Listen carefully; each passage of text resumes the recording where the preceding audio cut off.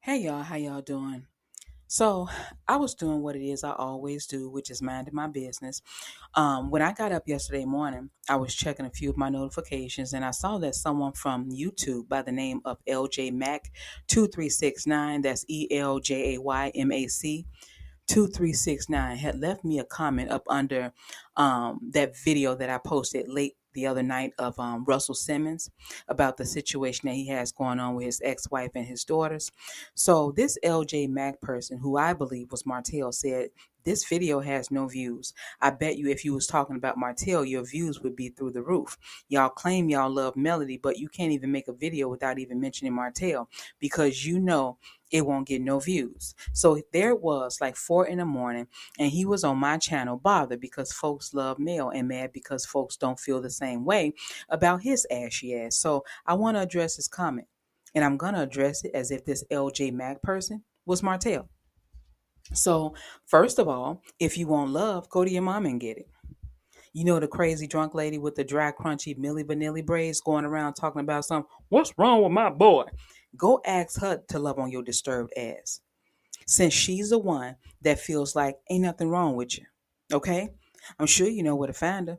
She down there mopping floors for them people at the age of almost 60 because her do nothing ass son can't help take care of her like he could when he had access to his ex-wife's money. I guess your mama done fucked around and found out who the real lazy motherfucker was. But she should have known that shit when your ass decided to take off work. Okay? And instead of going to work, your motherfucking ass called off to help your people rob the ATM, allegedly, okay? See, we the people see you for who you are, and you are just so many motherfucking things, Martell, with one of them things being a bitch ass nigga. What real man is up at 4 in the morning worrying about how many views somebody got? Like, take your ass to bed, get some rest, and go look for a fucking job. Because if you had a job outside of dressing up in suits on the show with your no real business having ass, you wouldn't have the time or the energy to worry about what the fuck going on over here on my channel. If you want to be out there doing clown shit, I'm going to be over here laughing at your clown ass and making a bag from it in the process. You so worried about folks loving Mel, when what you need to be worried about is your motherfucking baby mama driving around without y'all baby in a fucking car seat. You know, the one that you said was a good mother? It's been said that she has been ticketed about 4 times for not having the baby strapped in a car seat. It only take one time, and his little ass can go through that fucking windshield if she has to make a certain stop. Like perhaps when she's on the ground while driving, focusing on comments instead of the fucking road, like we've seen her do several times on live, okay? You done drove her so fucking crazy that I'm starting to wonder if she had Knox in the car at all. Like, where was he? Was he in the trunk screaming for help? Like he was screaming the day he was stuck in that damn chair? Or was his little badass on top of the car like a fucking Christmas tree? But you open your mouth to call that girl a good mother. The good mother is the one that you took to court for custody. The only reason you ain't trying to get custody of Knox is because it's not lucrative for you to do so. Knox can't generate you no money. You been trying though with your trifling ass. You know damn well don't nobody want to see the child you made with another bitch while you were married. But you willing, okay? You're willing to subject him to scrutiny just so you can see a payday with your struggling ass. Since your good Judy Destiny calls herself, a performer, maybe she can help you learn some of Michael Jackson moves, okay? So you can put on a few performances down in the subway. Dance, shake your cup, make a few coins. Because since Carlos has decided to keep you and the rest of your no real business having ass friends on the show with y'all lawsuit infected asses, the ratings are continuing to drop. And shout out to Anonymous T who keeps us updated with the ratings. That show done dropped another 63K last week from what I heard.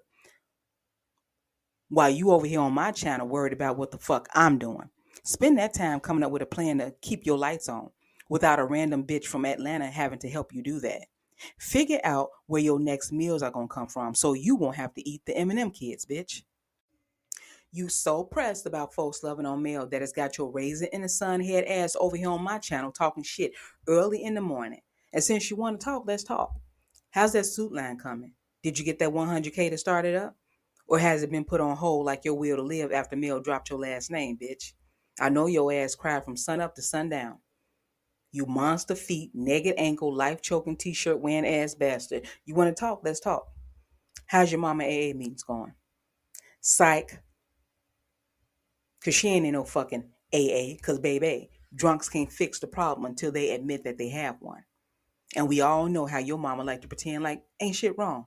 And since you wanted to talk about how many views I had, let's talk about how many views your illegitimate son had, okay? You know the son who's always looking disgruntled, like he just worked 8 hours and had to walk all the way home in a fucking snow blizzard with no shoes on. The one who damn near knocked his own mama out into a motherfucking coma on live because he probably done seen his angry ass daddy do it. Yeah, that son. He didn't even get 100 views. And the only time your ass get any views is when people want to see how many ways your ass gonna tell a lie. Because that's pretty much all you do.